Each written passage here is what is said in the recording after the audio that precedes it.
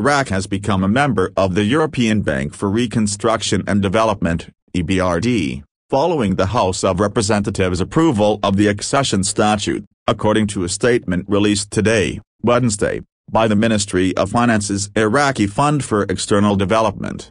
This is in line with the Ministry of Finance's goal to improve frameworks for cooperation and communication between Iraq and international financial institutions, according to a statement obtained by that organization. It also follows the fund's ongoing coordination with the management of the European Bank, the completion of Iraq's contribution process, and the completion of all documents related to accession.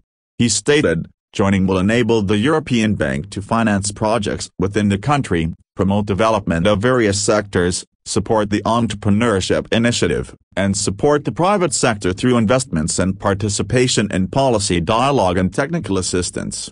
It should be mentioned that the International Development Bank, with its headquarters located in London, is the European Bank for Reconstruction and Development, EBRD, with the focus on assisting the private sector and its investments in advising and political activities. The bank utilizes investment as a vehicle to reconstruct market economies in recipient nations. Additionally, the bank assists nations in creating laws that support markets for renewable energy sources or energy self-sufficiency.